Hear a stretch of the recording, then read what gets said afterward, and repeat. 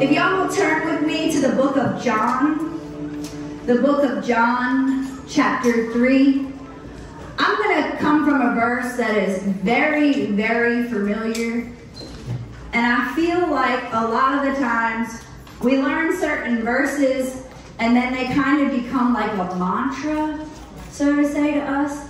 Very like familiar, and we kind of just spat them off and maybe not keep the depth and the understanding of what the verse actually means and what the truth of it actually means. The word that the Lord gave me is God so loved, he gave. Amen. God so loved, thank you, he gave. And God doesn't just give one time. His work on the cross continues to give to us today. Yes. And will continue to give to us continuously till the day of his coming.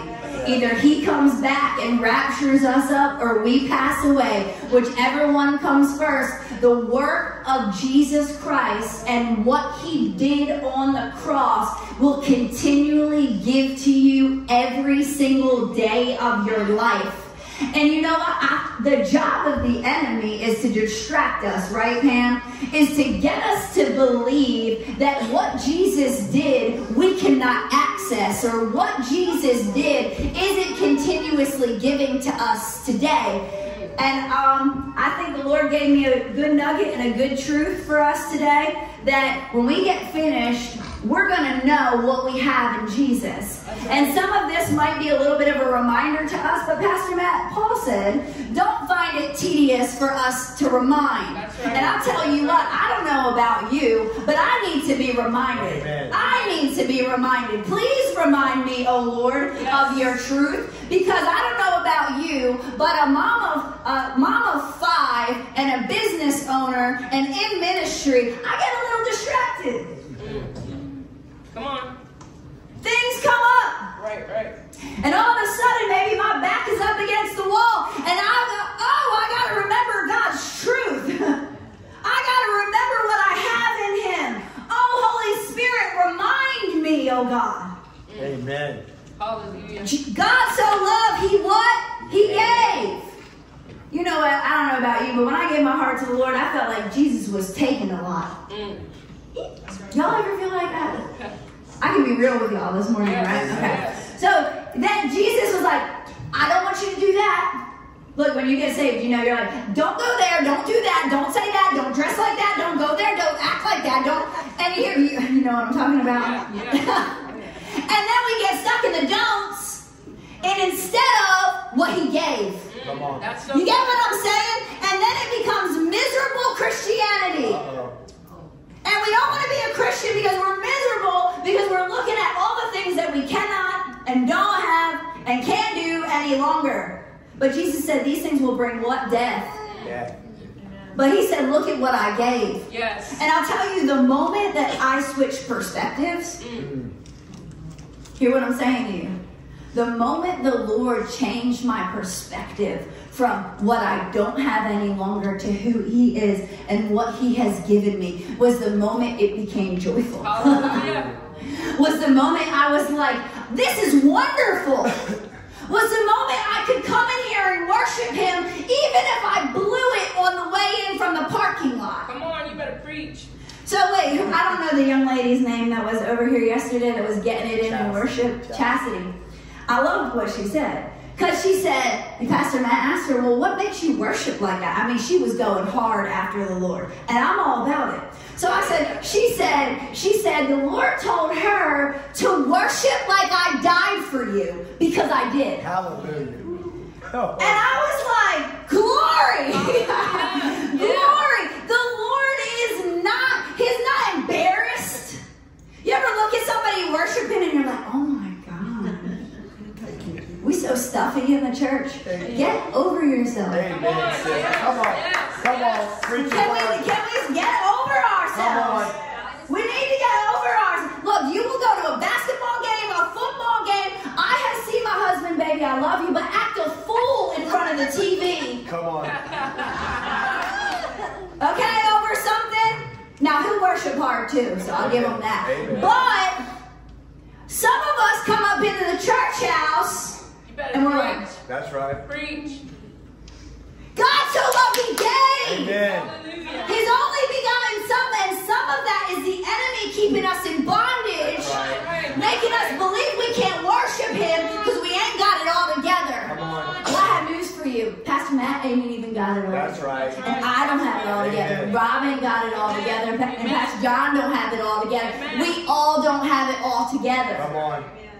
We worship him because of what he gave. Amen. We worship him because of his life. And let me tell you, when you can get that perspective, you'll worship differently for the rest of your life. Yes. There will never, now I'm going to tell you, I walk in the church house and I'm like, yes, every time. Sometimes I'm just like, all right, I've made it here.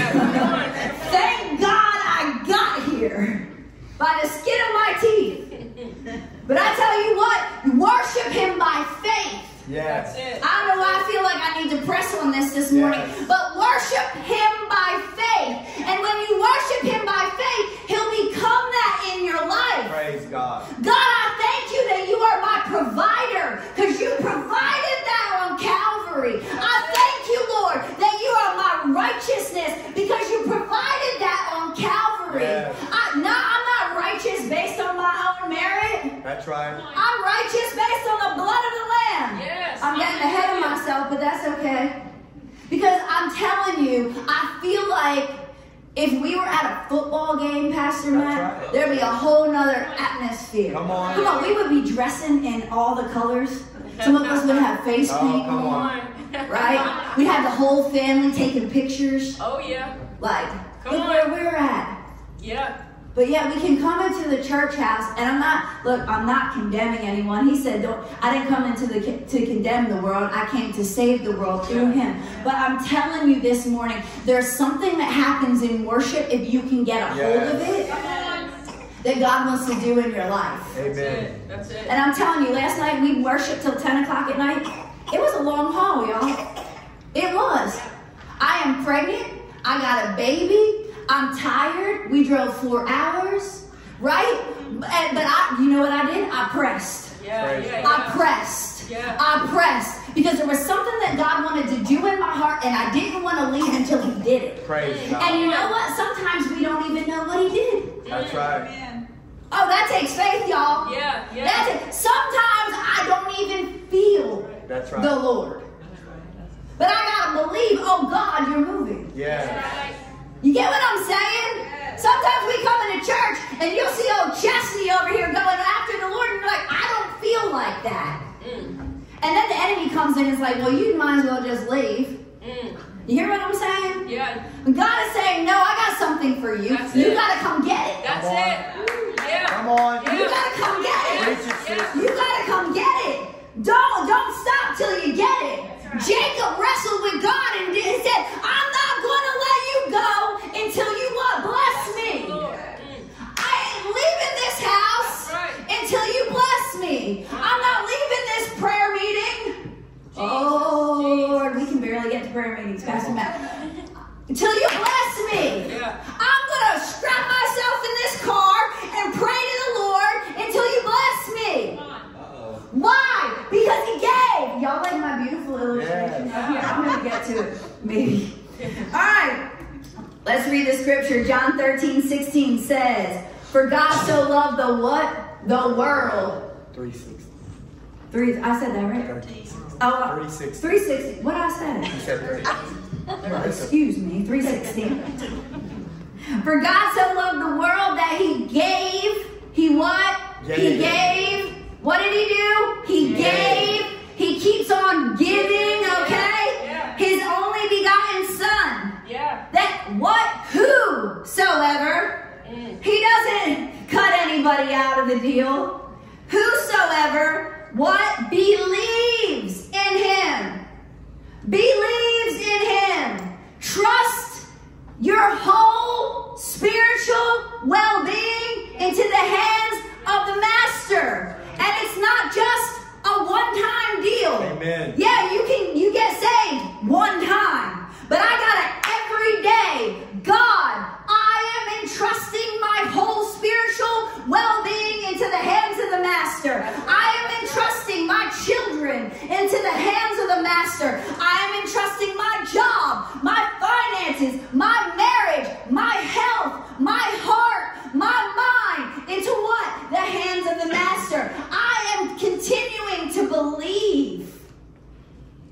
not just, I give my heart to the Lord, I'm saved, and now that's it. We have to continue to what? Believe. That's it. Why? Because who believes in him should not perish. You know, as Christians, we can begin to perish. Come on. We can be bound. Yes. As Christians. We can walk in defeat. That's right. When Jesus said he gave victory. Come on. Now, some of that's a process. Time after time, surrender after surrender, belief after belief, believing him, surrendering to him, trusting him over and over and over again. It's called a relationship. Amen. It's called a relationship for a reason. But have what? Everlasting life. John 3:17. For God sent not his Son into the world to condemn the world. Let me say this. When you get saved, the verdict over your life now is not guilty. Amen. Condemnation is a legal verdict of guilt. That's right. It is deemed for punishment, and it's a sentence for punishment. God sent his Son to pay your debt. Yes. That you would be right before him. Hear me. That he didn't come to declare guilt over your life. And some of us are walking around in the shame and in the guilt of our mistakes. Come on. Come on. The shame and the guilt of our frailties. Listen, I don't care how long you live for the Lord. He's always working on you. Come on. That's right. We always going to have a shortcoming. Come on. Because he's constantly, there's areas of our flesh, and when you think he's done with one area, there's going to be another area that pops up. That's right. I continue to think about that game at the carnival, the whack-a-mole game.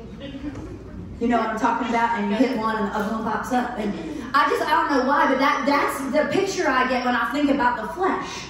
Because the Lord said to mortify the deeds of the flesh. Right. That means put them to death. Yeah. That means you, child of God, believer, we've got something to do. Come on. And that as that thing pops up, we are to declare it dead before the Lord. I am dead to that thing. Yes. But sometimes we don't do that. Right. Right. And all them heads of the whack-a-moles are just fine. We're not fighting. Yeah. That's right. You hear what I'm saying? We're not fighting the fight of faith. God has given us the tools and faith to believe, and he's given us and continues to give us them every single day. But you gotta pick up, what is it, like a hammer or something? And you gotta whack them. Yeah. You gotta declare that those things are dead. Yes. That anxiety, I am dead to that thing. I am dead to that thing. That disagreement that keeps popping up in your marriage, I am dead to that thing. Okay?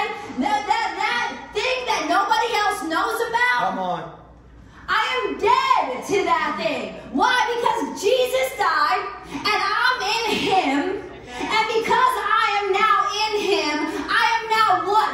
Dead with him. And I am now buried with him. And I am now risen with him. Wait, y'all getting this? Amen. Yes. With him in newness of life. Come on. You got to know what you have. Amen. And listen, some of us know what we have, but we forget what we have. Come on. You hear what I'm saying? Let's not get complacent. That's right. In the things of God. So John wrote this gospel. Well, let me say this. He didn't come to condemn the world, but the world, what? Through him might be saved. Let me say this. Through is a channel.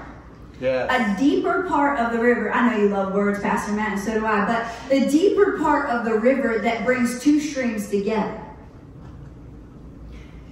Jesus brought us, by what he did on Calvary, brought us together with Christ. Yes. The deeper part of the river. That's right. And he's continuing to bring us together with the things that he accomplished on Calvary. Yeah. and make it a reality. Yes. You get what I'm saying? Because you get all these things the moment you get saved. You have them. But they don't become reality in our life until we begin to live it out. Amen. Begin to walk it out. And what I love about the book of John is John was the disciple whom Jesus loved. God so loved the world that he gave. And one thing that John had a great perspective on was the love of God. Now listen, there are churches that preach on the love of God, and the love is a grace that gives you a license to sin. Well, that's not grace, y'all.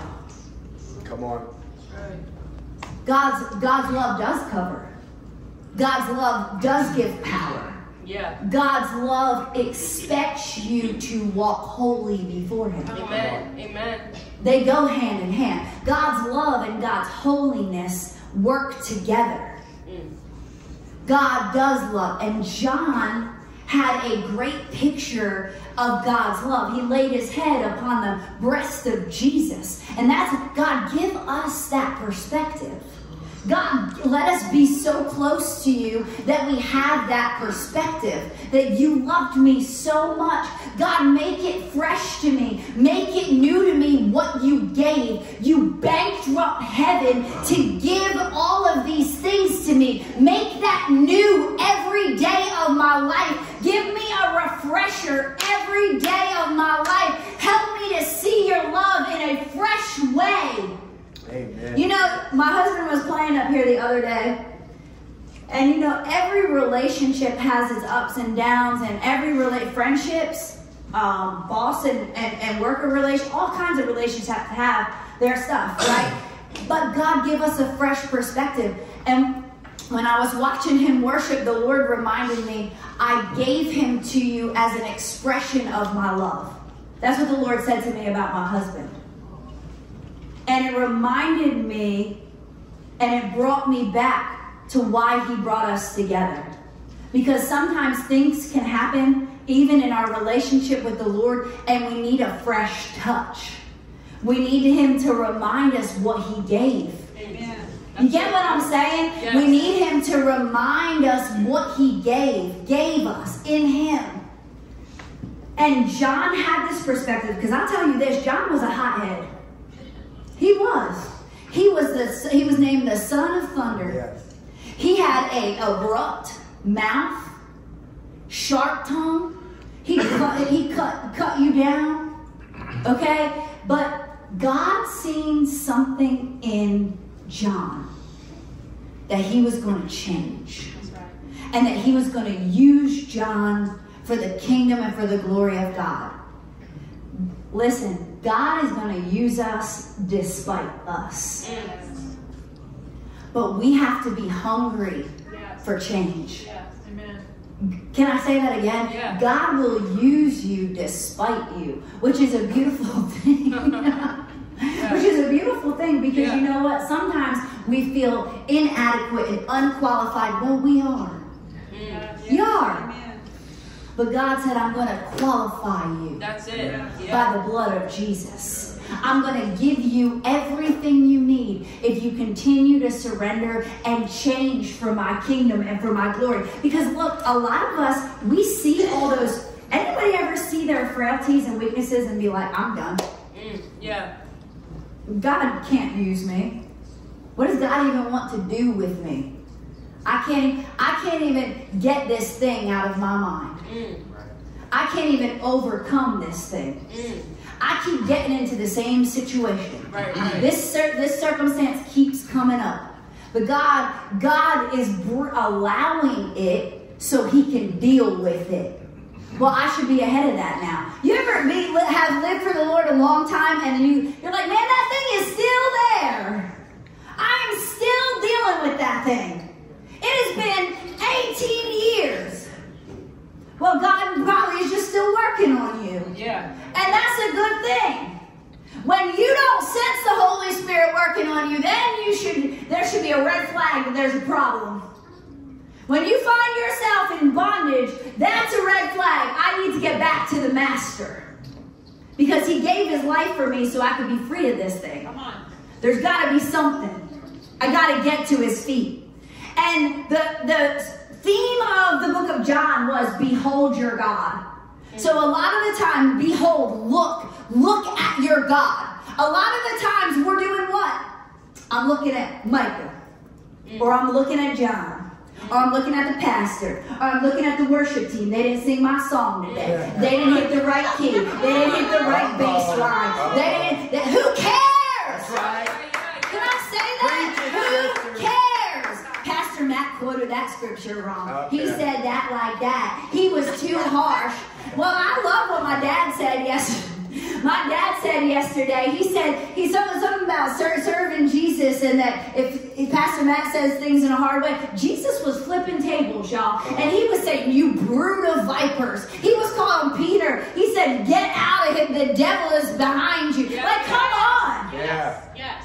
Jesus was, he was loving, but he spoke truth. That's Come it. on. And truth is to cut. Yeah. Because why? If you have cancer, Come on. you need it cut out of That's you. right. That's right. Can I say that? Yeah. Sin is a cancer that you need cut out of you. Hallelujah. And the word of God will cut that out of you. Amen. And look, don't look at the messenger. Look at the message. That's Amen. it. Look at the message. Yeah. God, what are you saying to me? And listen, if we're always looking at the messenger or looking at the people, then you need to look in the mirror. Come on. Yeah. I need to look in the mirror. That's right. Amen, That's sis. Because right. God, you're trying to do something in my heart and I'm missing it. And that's why I'm always frustrated when I so come to good. church.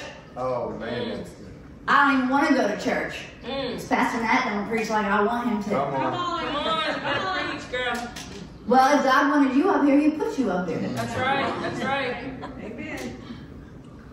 But listen to the message. Yeah. Because it's the truth of God's word. And that's not just for this church. That's That's right. for any church. That's right. Amen. That's for anywhere you go. Any worship team you listen to.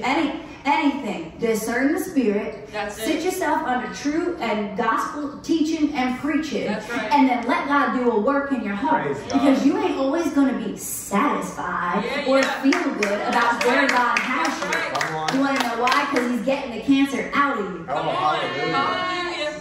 I'll tell you what. Preach. Me marrying my husband and moving to Mississippi. I don't know how I got from New Jersey to Mississippi. Meridian, Mississippi. But God is, I'm telling you, if I could put a picture of the thing, y'all didn't even want to see it, but do the things that God is doing in my heart and the crushing and you get what I'm saying? Like God is doing something and it don't always feel good. That's right. That's right. If you run into something, looking for something to make you feel good, the gospel doesn't always make you feel That's good. right. That's right.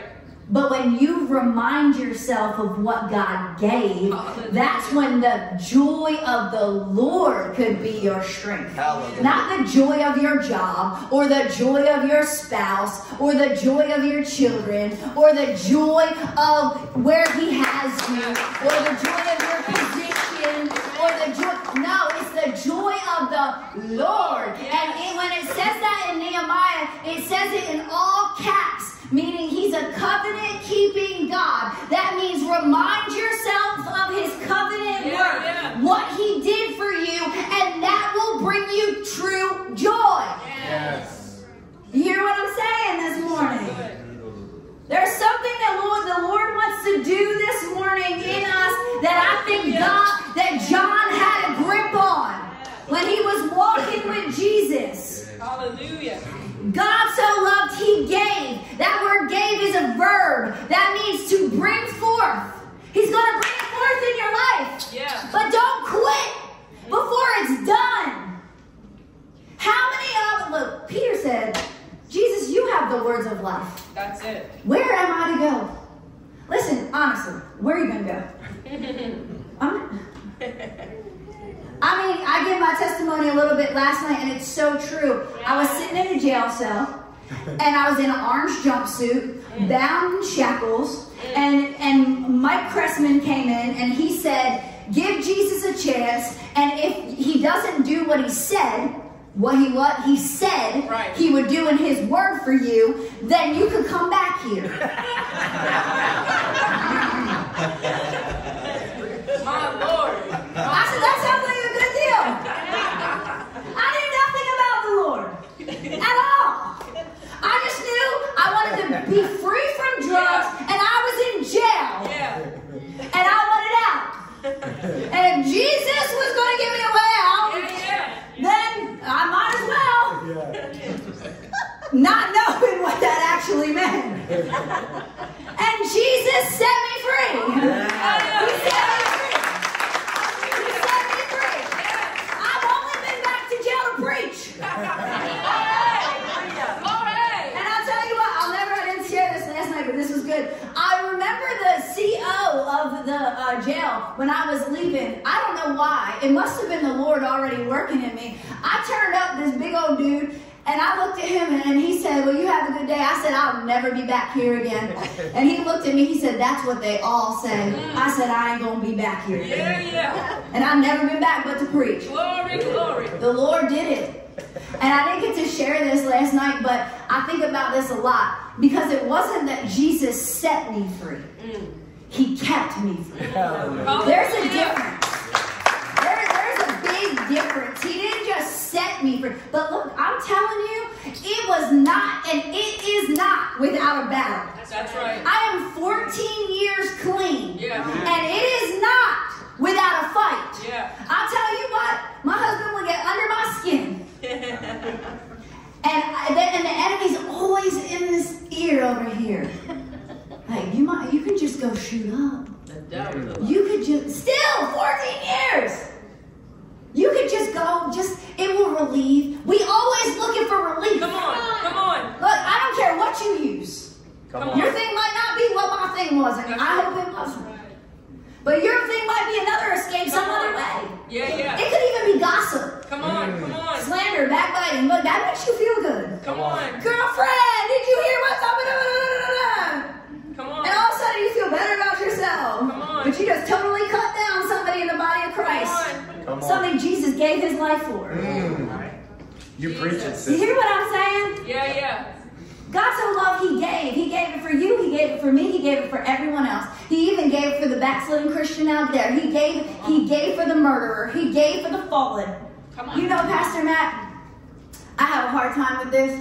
We were talking about this last night, and I'll kind of share a little bit about it. There's a lot of fallen pastors as of lately that we've heard fallen into some sexual sin and some things that I feel like it's very hard to swallow. These respectable men of God who have these huge ministries who have fallen, or things have come up in sexual sin. But you know what? God so loved, he gave for them too. You get what I'm saying? Whatever the restoration process is for them, fine, so be it. And I'm not saying what they did was right, please. And I'm not justifying it by any means. But I am saying that Paul was a murderer. I am saying that David was an adulterer and a murderer. I am saying Moses was a murderer. I am saying Rahab was a prostitute. Okay? I am saying that these men and women of God that were men after God's own heart had frailties and weaknesses the same as you and I. But God so loved, he gave. He gave for you and I, and he gave for them as well. But one of the greatest tactics of the enemy is to get us to believe that we don't have what God has given us. That's right. And that will drive you back. Come on. If I didn't know what I had in Christ, God could never keep me. You get what I'm saying? Y'all met Pastor Larson, right, a couple weeks ago. He was here. I'll never forget when he came up to me. And he said, Angela, if you don't grab a hold, I'll never forget it because it changed my life. He said, if you don't grab a hold of what Jesus did for you, you're going to go back. Because I was in a program and I stayed there for 5 years. And that program was on the backside of a mountain, away from everything I ever had done or seen or been around. I had no cell phone. Okay? I had no access to anything at all. And God was changing me there on that backside of the mountain. He filled me with the Holy Spirit. He healed me of hepatitis C. He did all these things for me. He was doing all these things. But you know what? I was living in a miserable Christianity experience because I didn't understand what Jesus had done for me. So I hate to say this. He was keeping me in the way he could, with boundaries and restrictions and things the way he did. But I tell you what, when I left and I moved to Louisiana, now it was time for me and the Holy Spirit to get real. Does that make sense? Like it was showtime. Like it was showtime for God to for my relationship with God to be real and exercise this real, or I was going to go back. And I had to get a hold of his truth. That's it. And that's your job. Come on. Look, it's nobody else's job for you to get the truth. That's it. Come on. Open your Bible. Yeah. Praise God. You know, I feel like America, we're so spoiled. Come on. You got Bibles everywhere. Yeah. There's Bibles in the hotel room. There's Bibles in the dollar store. No, really. People are dying for Bibles in other countries. Can't even get them. And we got them in the Dollar General. Yeah.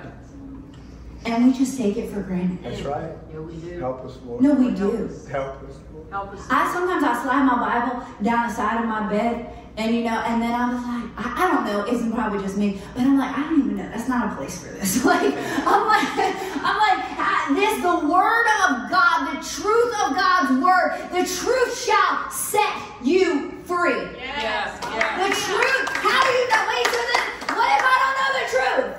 Can you just trust everything me and Pastor Matt say, or whoever you're listening to? But I'm telling you what, you better get it for yourself, because if one day, God forbid, something happens and the church house is shut down, you better have some weapons. You better be loaded up. You better be ready, because the Lord, it says that things are going to wax worse and worse. Do we believe that or not? Yeah. Things are going to get worse and worse, and what do we need? God so loved, he gave. He transferred possession of something to someone. Wait, hear what I said. Transferred possession of something to someone. By the cross of Jesus Christ, he bankrupt heaven and transferred ownership. Hallelujah. Ownership. You own and possess all that Jesus died for. Yes. He gave. Yeah. He possessed it and he gave Yes. it. You get what I'm saying? He said, I give you the keys to the kingdom. Yes. I don't just give any Joe Schmo the keys to my house. That's right. Like, not everybody just walks up in my home. That's right. People that I know. Come on. Amen. Jesus transferred, when you give our heart to the Lord, now what he possesses now is your possession. Yeah. You own it. It's yours. Hallelujah. Praise. No, that's good. No, that's really good. You have his name. Yes. You can use it. Yeah. Like, you ever meet somebody that's, if I said my last name was Trump, y'all would know who that was, right? A lot of people know Robert in the community. If I ever say Robert's name, people know. I mean, I met somebody in Mississippi that was from around here, and I said, do you know Robert Fernandez? They're like, oh yeah, we know Rob. The mayor, Rob Fernandez. Yeah. But I say that for a reason. Because you can use Jesus' name. Yeah. Because you've been adopted by the Master. So now you can use his name for his kingdom and his glory. And his possessions, if you walked in, you could say, yes, the name of Jesus gives me peace. Yeah. Why? Because he possessed it, now he gave it. He transferred ownership. It's yours. Yeah. Hallelujah. But the devil is trying to wreak havoc and get you to believe that what God gave as his possession to you isn't for you. But it is. That's right. It is for you. That's it. But what do we need to do? I'm going to run through this real quickly. We need to be born again. Praise God. Nicodemus came to Jesus by night. Nicodemus, one of the most prominent leaders of that time, one of the most rich leaders of that time. He was a Pharisee, meaning one of the separate ones. He was a man of all of the law. He was in high esteem. He was prominent, okay? He was a member of the highest court of justice, the Supreme Council, the member of the Sanhedrin. So he was like the cream of the crop. Even he was like, what is it about this Jesus? What is it? Something drew him. Something drew him. And I know something's drawing you. Yeah. And something's drawing me. And when he shows up to Jesus and they have a conversation by night, he says, Rabbi, we know that thou art a teacher come from God, for no man can do these miracles except thou does, and except God be with him. He recognized that the Spirit of God was upon Jesus. That's right. I don't think he really understood who he was, but he understood that that God was using him. Right. And what Jesus said, he said, Jesus answered and said, this is John 3:3, verily, verily. I don't know if y'all ever knew this, but I want you to know this. Anytime you see something twice in the Word of God or 3 times in it is an imperative statement. He is saying, this is important, listen up. Have you ever had your mom or dad say your name? Like, Matt. And Matt's not listening? Matt! Matt's not listening. What's your middle name? James. Matthew James Abear. That's it. Now? Yes. Well, that's what Jesus is doing here. He's saying, verily, verily, listen up. This is important. I need you to get this. Except you be born again, he cannot see the kingdom of God. You need to be born again. Look up here. God so loved, he gave what? Salvation. That's the heading. The born again experience. What's the first thing we need to do? You need to get saved. That's it. Amen. You need to get saved. You need to give your heart to the Lord. We need to repent. Okay, some of this might be Christian 101, but some of us might need to hear this morning. Some of us have been sitting in church a really long time, and we could not be saved. We just go through the motions. That's right.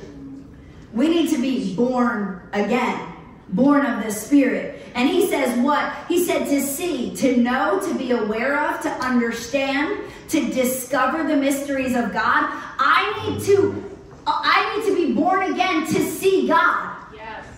To see him move. For him to be real in my life. For what he gave to be realistic to me. To recognize when it's him and recognize when it's not. You need to be born again. That's right. That's right. You need the Spirit of God in you. You need that lie detector in you. That's good. You need to know when it's a lie. I use this often when I come here, but it's so true. That really bad show, Maury, when he said the baby is not, you are not the father. You know what I'm talking about? I used to watch that before I was saved. But the Holy Spirit will tell you that is not your father. Come on. Speaking. That is not, y'all gonna remember that now. Yes. That is not your father. That's so The good. lie detector determines Come on. that is a lie. That's it. That is not your daddy.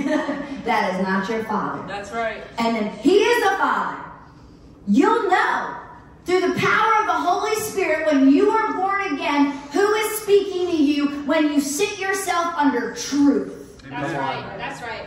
When you read the Word of God, it says the Holy Spirit will bring things back to your remembrance of what the truth of the Word of God is. Yes. So some of us, we sit and we say, I don't know what God's voice sounds like. And that's okay. But then did we open our Bible? Come on. Can I say that? Yes. No, really. I mean, sometimes I'm like, like open the Bible. Yes. And guess what?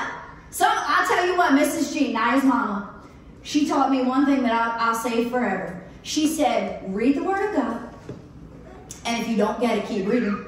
That's right. Me and my husband were reading something the other day, and it was like the longest genealogy ever. Everybody's names, you know what I'm talking about? I think we started making up names because it just started being like out of control names, okay? So go through it, just keep on reading, get to the keep on reading, and then all of a sudden something's going to be like, Yes. Yeah. it's going to light up to you. Yeah. It's going to light up, and you're going to be like, whoa! And then you're going to read something like this, God so loved he gave, and it's going to be like, whoa! And you're going to keep, God, the Holy Spirit is going to keep making things new to you, and keep open. The Word of God is living! Yes. I heard somebody say the other day, I heard this before. You hear that a lot, Pastor Matt. I've heard this, it's okay, sugar. I've heard this before. Yeah, but you know what? God wants us to hear it again, and again, and again, and again. Why? Because it can be new, and it can be applied to different areas of your life again, and again, and again. And we can mature and grow. That's the point of this, is to mature and grow in the things of God again, and again, and again. But what do we need to do to know who's speaking to us? Get in the Word of God. Hear what God is saying to us. Yes. He said, you must be what? Born again, in order to receive what I have for you. Something that is freely transferred is salvation. It wasn't free for Jesus, but it's free for you and I. Amen. It's free. You don't got to pay for it. You don't got to tithe for it, which you should tithe. Yeah. You don't got to read your Bible every day for it, which you should read your Bible. You don't even got to worship for it. You should worship, though. Why? Because he gave. You don't do those things to get salvation. Come on. You do those things because you are born again. Yes. And why? Because I want to see God. I give my tithes to bless the church so I can see God move in my finances. That's right. Come on. I'll tell you what. Let me tell you something about finances. They are from the devil. But God can use them. And I'm telling you what, things are hard. My husband and I, we got 5 kids. You know, we're doing the best that we can. But I'll tell you one thing we don't skip on, and this isn't about money, okay? Y'all, just hear me out. We don't skip on our tithes. And we have seen God bless us. Yeah. Praise God. Yeah. And I'm not saying, look, I would love for the Lord to just like rain down like 20 grand. You know what I mean? Like there's just a check in my mailbox, like Angela Boles, $20,000. If anybody's feeling that in their spirit this morning. But what I'm saying is he'll provide the clients for me. He'll provide the people for my husband and what my husband does. And guess what? That's hard work, y'all. Yeah. It's hard work. I got to get up every day and I got to go to work. Get up and go to work. Come on. Get up and do what God has told you to do. And he will reap things in your life. Sow where he told you to sow and let him reap that in your life. And guess what? It might not be right away. Like there's days I'm like, Lord, yeah, give my husband a great client. Give him someone that's just going to bless us. And sometimes that takes 3, 4, 5 months. You get what I'm saying? But I don't quit. But I do it. Why? Because I'm saved. And because I want to see God move. And because I believe what the Bible says. Amen. And because I don't want holes in my pockets. Come on. The Bible says you don't tithe, you got holes in your Come on. Yeah. I'm serious. Preach. That's sobering to me. You ever have a hole in your purse or your pocket and you lose stuff in it? And then you're like, what? Where's that 20? It's gas money! And it's gone! Well, that's what the Bible says. Anyway, that's my little tidbit. That's good preaching. You like that? God so loved, he freely transferred what? I'm going to go through this, hit this real quick. So God did, look at my beautiful illustration. God so loved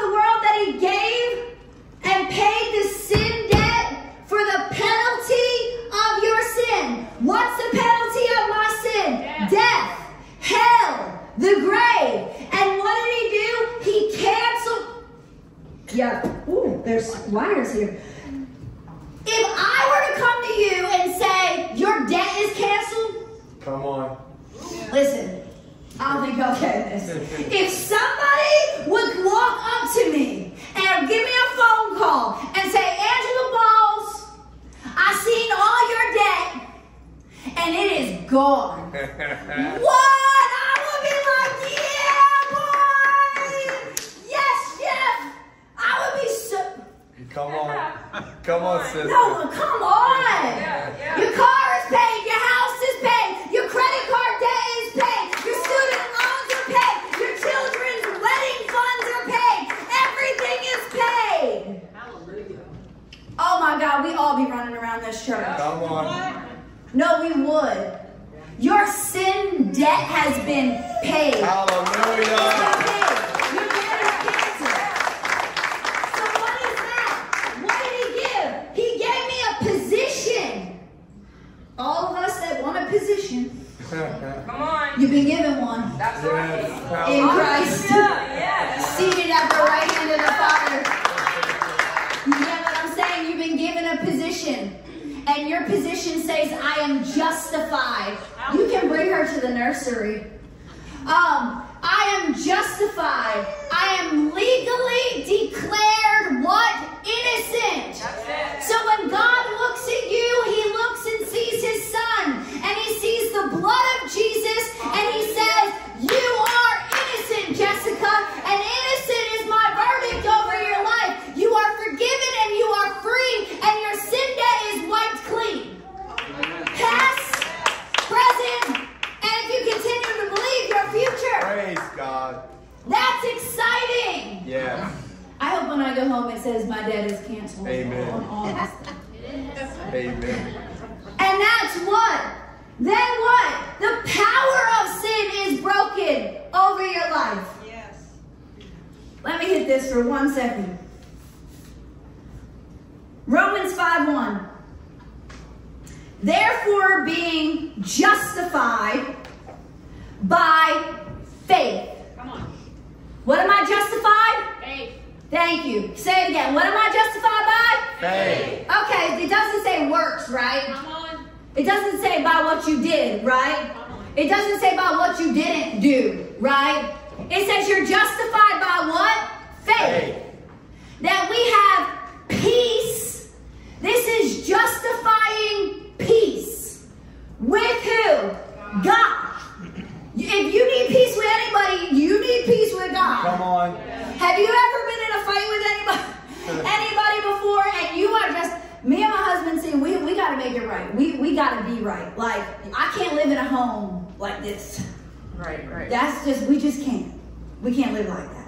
I don't know. I know some people, they can live in a home and it could just be like silence. But we can't live like that. We too, I don't know what we too, but we too. we just can't do that in our home. We're going to get out to the end. But look, justifying peace means we have peace with God. Praise. Why? Because I know something you need to know, something I need to know he gave, that I am what? Justified. And because you know you're justified, John, you can what? Now walk in that peace. Yes. No, come on, when you sin, doesn't it bother you? Come on. When you cut your eyes at someone, when you think bad about someone, when you steal, when you cut corners on your taxes. My husband made fun of me. He said, if somebody gave you a quarter on the street, you would claim it on your taxes. I said, that's right. I said, that is right. You want to know why? Because I'm doing all mine right. Come on, sister. Why? Because I'm walking in peace. Come on, sister. Why? And even if I do mess up, guess what? Repent. Yes. Repent. Get right with the Lord. That's it. Why? Because I want peace. Yes. I want that justifying peace. I want that peace knowing I'm right with God. Not because I did or didn't do, but because I know who I am and I am positioned where? In Him.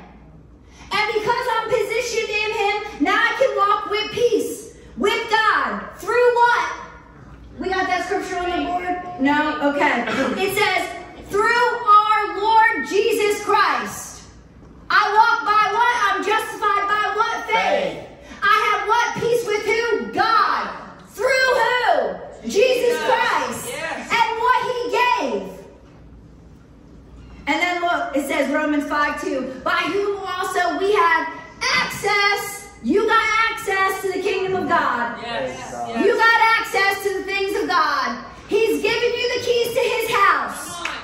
You can take and possess what Jesus has in his home.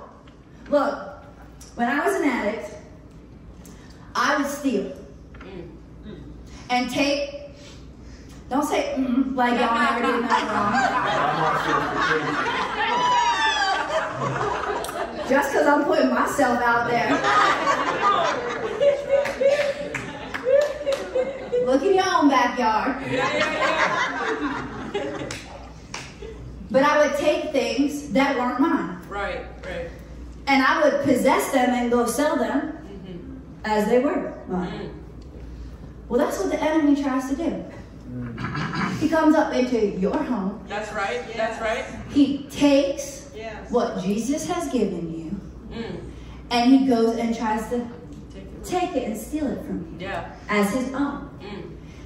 The devil ain't got no legal right.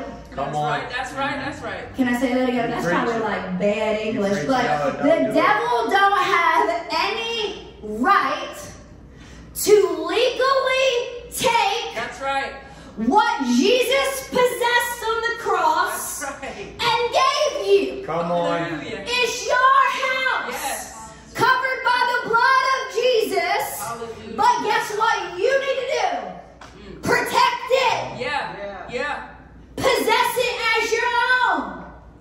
We got all the stuff in the house, That's right. but we're not possessing it as ours. Protect it. And we allowing the enemy to come in and take what is illegally right for him to take. Come on.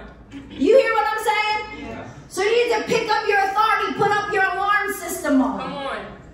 Say, devil, not in my home. That's right. That's right, baby. For me and my house, we will serve the Lord. Hallelujah. For me and my house, okay, I will serve the Lord. Listen, there's going to be days either your friends or your spouse or your church members or whoever are going to have a bad day, and they ain't going to be. Sometimes we lean on each other. It's okay, but there's going to be a day that comes that you're going to have to stand up by the power of God and say, no, me and my house. Come on. Me and my house. No, me and my house. This is a legal work. When you're adopted, it's legal. That's right. Right, Nia? That's right. You got you a new name, girl, didn't you? That's right. When Nia was adopted, she got her a legal new name. Her name is Galbraith. That's right. That's her new name. Amen. And she is allowed to what? Use that That's name. right. My daddy is Mark Galbraith. That's right. My daddy is Jesus. Yeah. My father is the creator of heaven and earth. Come on. My father possessed the keys of hell when he died on Calvary. So you ain't gonna wreak havoc in my home no more. In my marriage, in my finances, no more. In my mind, in my heart, no more. He has the keys to death and hell in his hand. Hallelujah. And he has overcome the grave. Yes, he has. He has overcome the grave you might find yourself in this morning. Hallelujah. The grave of grief, the grave of pain, the grave of anxiety, the grave of desperation, the grave of guilt and shame. He has the keys and he's saying, come on up out of that grave. Amen. Get up, get up, get up out of that grave. I don't remember that song, but that's a good one. Yeah. Pastor Matt, your singing was great the other day, by the way. Hey, you got to do what you got to do, right? Yeah. He said, but by whom you also have access by faith into this grace, hear me, where we stand and rejoice in hope of the glory of God. Let me say this, stand.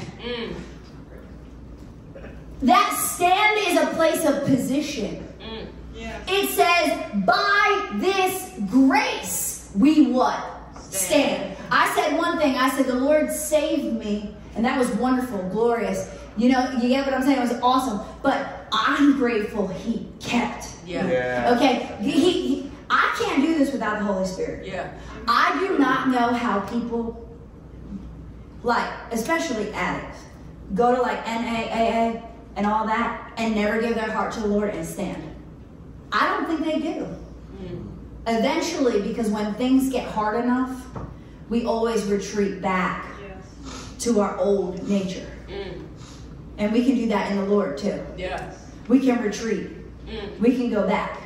We can succumb to the lies and tactics of the enemy if we don't allow the Spirit of God to keep us. That's it. By the grace of God, we stand. How do I stand? By knowing I'm positioned in Christ. See, one of the things is you're going to fall. So when I fall, I need to know where to go. That's and right. when I know where to go, I need to know who I am. That's and right. when I know who I am, now I do what? I stand. That's because so the good. enemy has no power over me Yes. now. Because when he says you're guilty and you're still the same, one of the tactics of the enemy was to get me to believe I was still the same person I was when I got saved.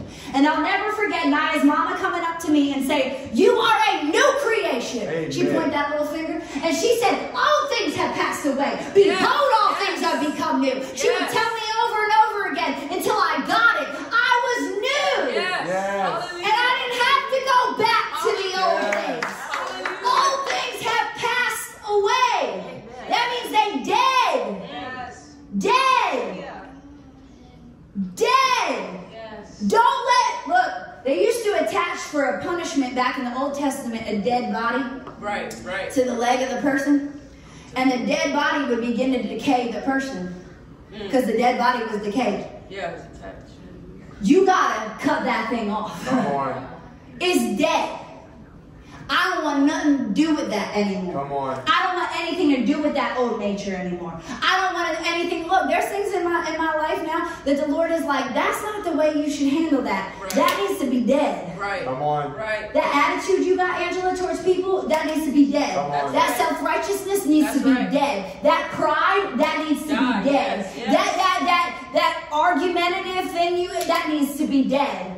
Mm. You get what I'm saying? Yeah. Look, we can clean up real nice. No more drugs, no more pornography, no more lust. What about your heart? Come on. Yes. You preaching now. What about our heart? Yes. Not really. Because that's where the decay starts to become. And that's where it starts to get real ugly. Look, I told my kids this. I said, look, you can dress up real nice out here. I said, but if you open up your mouth and it comes out with something nasty, you just look as ugly as what just came out your Come mouth. on. Come on. Come on. Come on.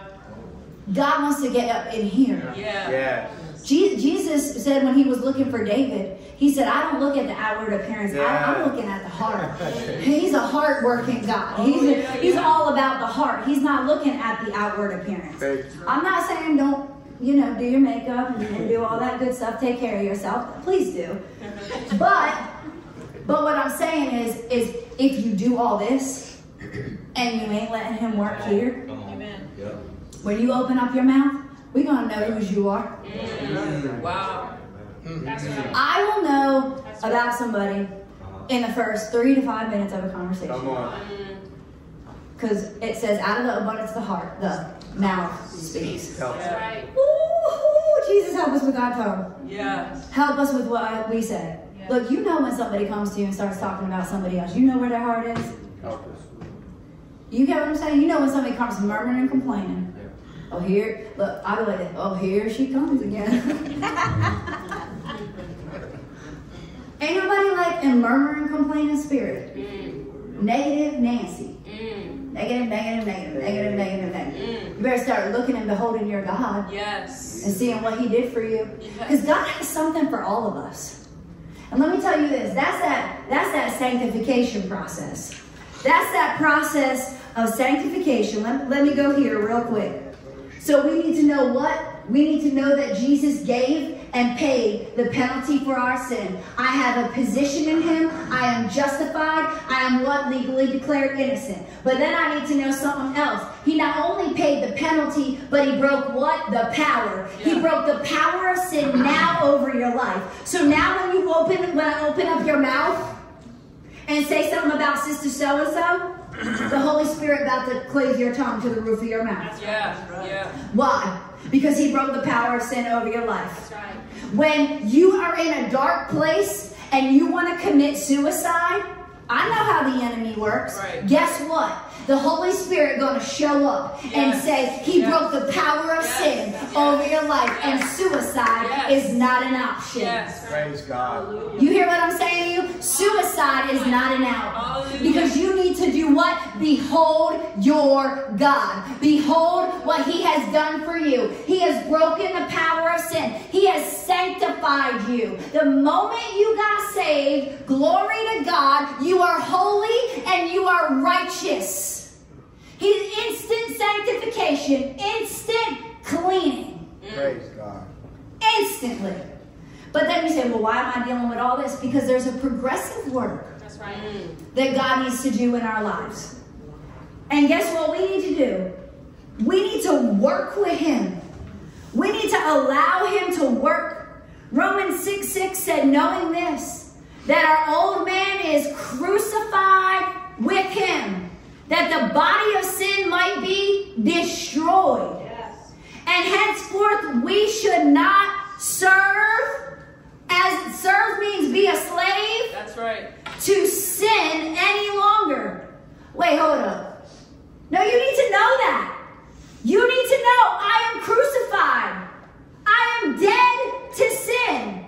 I don't need to be a slave to that negative mindset anymore. Amen. I don't need to be a slave to poverty anymore. Hallelujah. I don't need to be a slave to lust anymore. I don't need to be a slave to gossip. I don't need to be a slave to unforgiveness. Forgive them. For your Father in heaven will not forgive you unless you forgive them. Come on, sister. That's a scary thought process. Because if I walk out this door and I have unforgiveness in my heart, what will happen if something happens to me? He said He won't forgive you. I don't know, Pastor Matt. That's the truth. I don't know how to take that, okay? I know that at a moment's salvation, I am saved, but you better forgive them. Come on. But it's hard. But it's hard to forgive them. I know. But you are crucified with Christ. And you don't need to be a slave to unforgiveness anymore. Forgive your spouse. Forgive your children. Forgive your boss. Forgive whoever it is. That best friend that did you wrong. That job that did you wrong. That person that did you wrong. Whatever it is, forgive them. Yes. That's right. It's only going to keep you in bondage. It's only going to keep you a slave to replaying the tape. Come on. Over and over and over again. And God's saying, I'm trying to sanctify you. I'm trying to set you free. I'm trying to make you whole. I'm trying to make you complete. Give it to me. Know this, that you are dead and that the body of sin is destroyed. Hear me. It ceased. It's done away with. It has no power over you. Whatever that thing is has no power over you. Well, why do I feel what I feel when it happens? Because we can't be based on our emotions. You hear what I'm saying? Every time that thing pops up, there's going to be emotion that goes along with it. And the emotion lies. Come on. So now we're led by our emotions instead of being led by the Spirit. And the Spirit of God says, guess what? The power of sin is now destroyed. It's now vanquished. It has no power over you. And you are no longer a slave to it. Yes. You're no longer a slave. You're free. That is what Jesus gave to you. Praise God. That is what Jesus did for you. He is continuing to sanctify you. Let me read this. Ephesians 2:8. For by grace you are saved through what? Faith. Stop thinking it's based on what you do. We're so works-oriented. No, really, though. Even if I do it now, still, Pastor Matt, even if I mess up or something happens, I go immediately to works. Because we're works-oriented people. And I have to remind myself I'm saved through faith, not of works. Lest any man should what? Boast. Very good. So I have what? I have the penalty and power of sin broken over my life. I'm justified. I'm being sanctified. That's my condition. And one day, the presence of sin will be done away with. Praise God. I don't know about you, but that makes me happy. One day, I'm going to be glorified. I'm going to be in a glorified body. Look, I'm a personal personal trainer and I help people get well for a living and get fit for a living. But one day I'm going to be out of a job and I'm going to be excited about it. Because personal training ain't for the weak. I just want y'all to know. But one day I'm going to have a glorified body. You're going to have a glorified body. And the presence of sin that bothered us for so long, that wreaked havoc for so long, is going to be done away with. We need to know what Jesus gave. So listen, when we know what Jesus gave us, so in order to receive these things, what he gave as a possession to us, we need to what? Be born again. We know we're justified legally, right, in right standing position with God, and we have what? Peace with God based on our what? Justification. That's our position. Hold your position. In a war, they tell those in the army to what? Hold your position. Don't let the enemy take you out. Hold, child of God, hold your position. Well, in that position, your condition might be shaking in your boots. You hear what I'm saying? You might be going through all kinds of stuff in your mind and your heart as you see the enemy coming and being on your heels. But what do we need to remember? Nope, my Father gave. Gave what?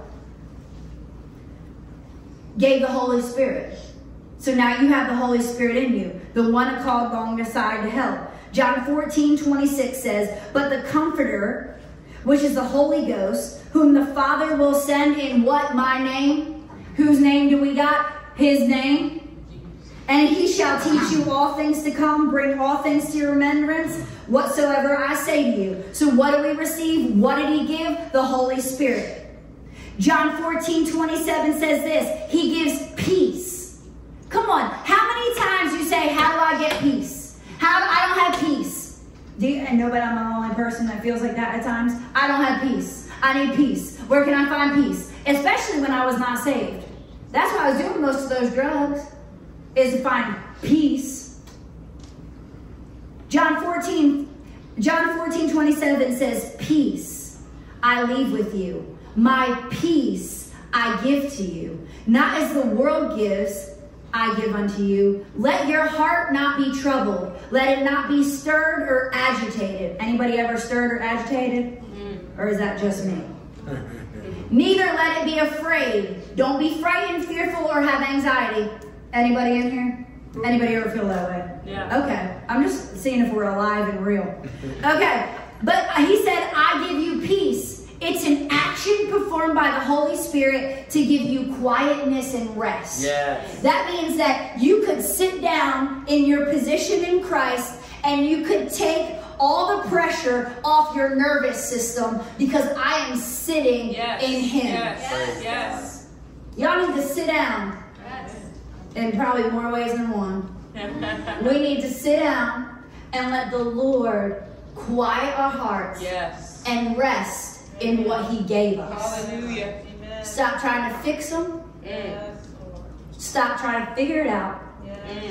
Stop trying to get ahead, figure out the next move. Come on. Stop. Rest. Yes. In him, in your position, knowing that your condition is changing and that he gives peace. Yes. He gives peace. Through who? The Holy Spirit. What else does he give? Healing.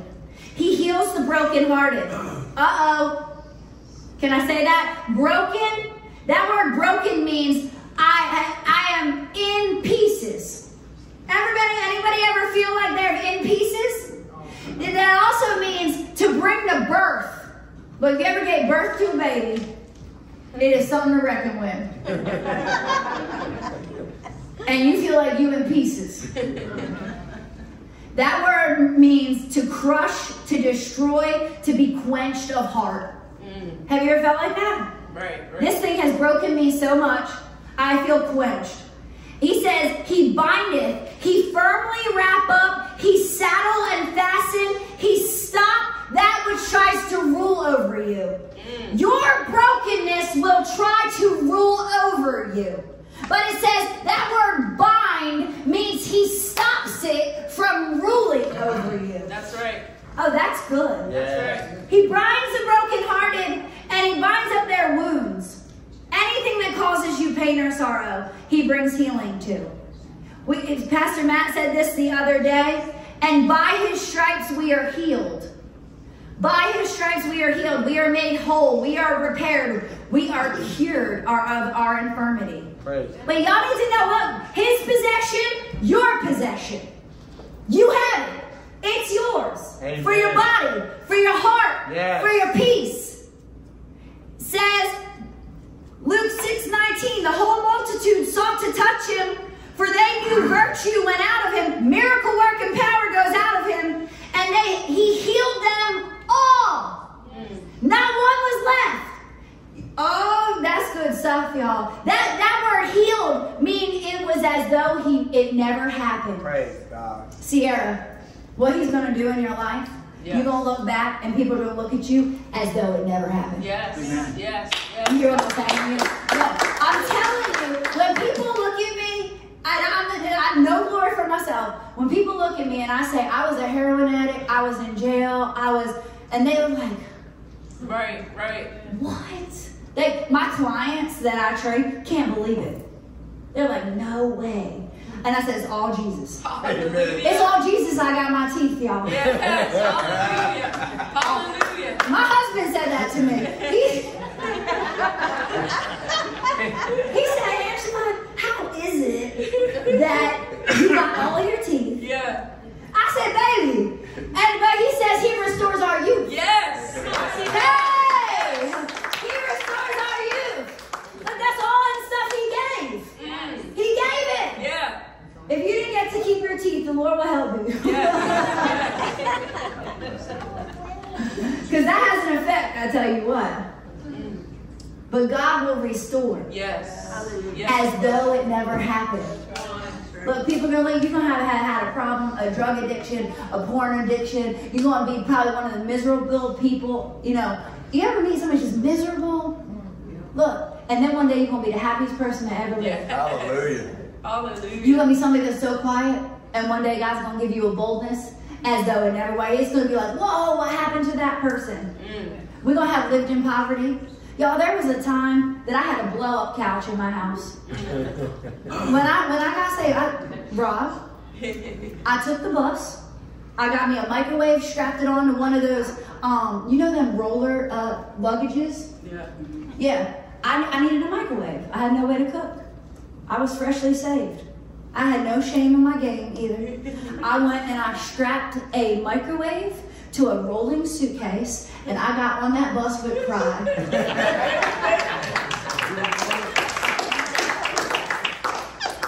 I did. I didn't have no K-cup machine. I had one of them old school coffee pots that, you know what I'm talking about? Them ones nobody wants to buy anymore because it's not fast enough. Okay? You know what I'm talking about? So I had one of those. I had a blow-up couch. Okay? And I was living on a mattress that looked like it was from jail. Now, in jail, you got mattresses like this, like rear, and it had a mark in it. Look, it was like a knife mark. And it was like, and I called my mom. I said, this can't be it. This can't be what God has for me. I feel like I'm still, but look, it was my first apartment ever. And God was allowing me to have faith. Even in the little. Yes. Now I have a beautiful home. Amen. And God has blessed me with different things. So can I say that there's a process that God wants. Look, I could have been stubborn, stiff-necked. I could have not been grateful for my blow-up couch. I was proud of that thing, y'all. I took pictures of it. I sent it to my mom. I was like, look what I got from the neighbor. I was grateful I wasn't under the boardwalk with a needle in my heart.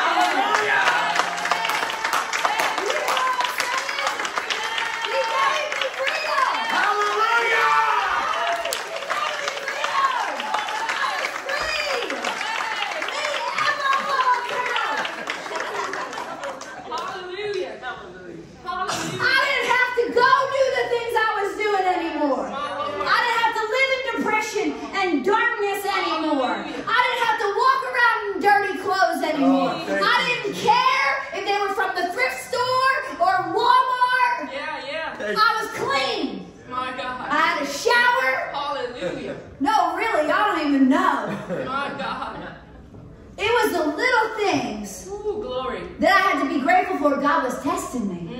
He'll test you. Oh, thank you. You gonna be grateful for that blow-up couch, Angela? Jesus.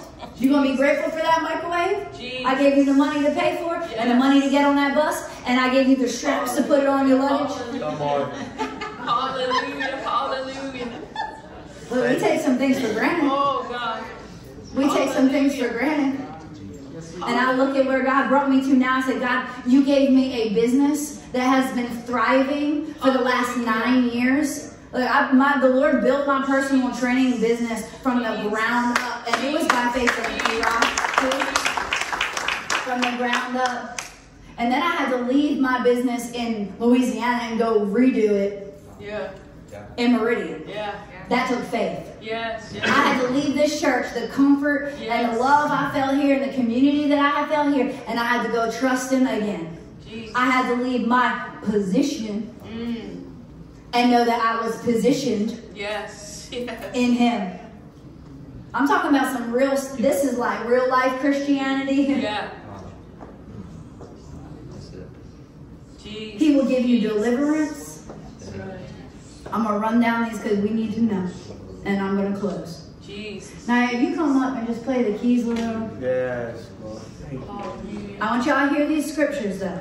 Stick with me. We almost there. I know y'all hungry. Jesus. Jesus. But we eating. Yes. I don't know. Yes. Come on. We're eating. All right.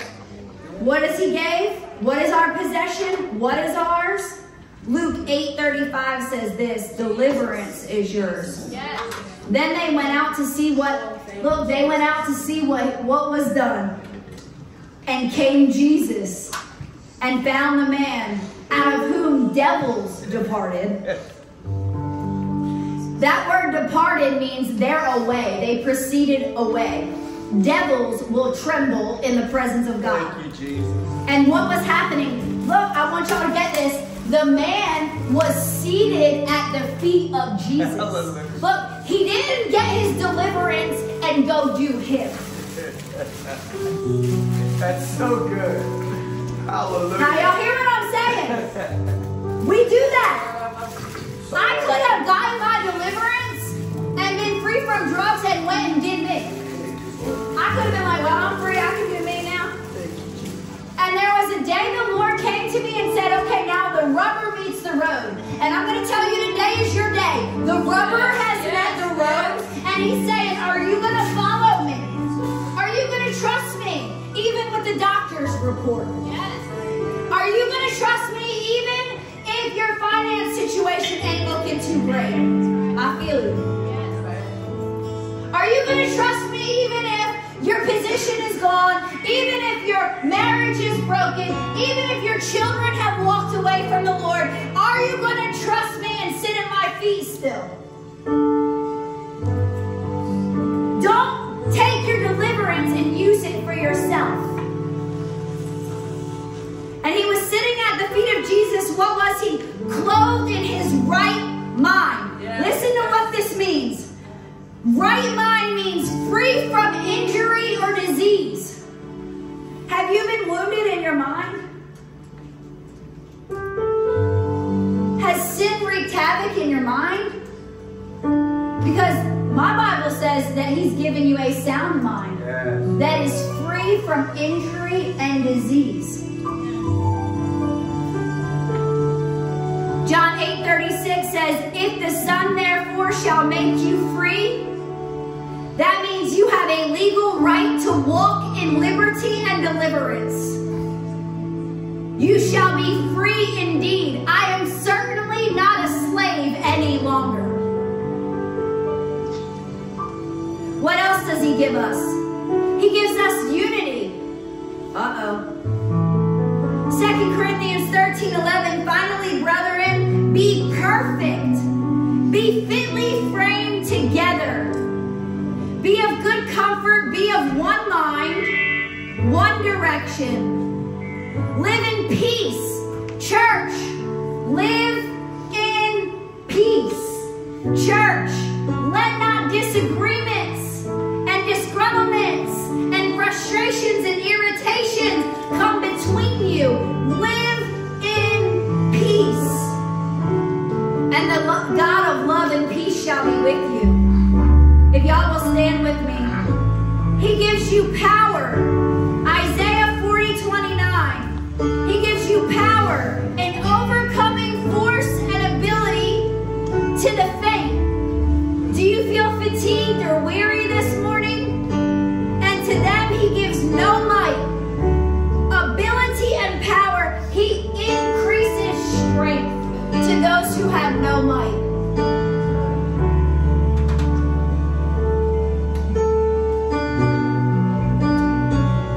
He gives everlasting life.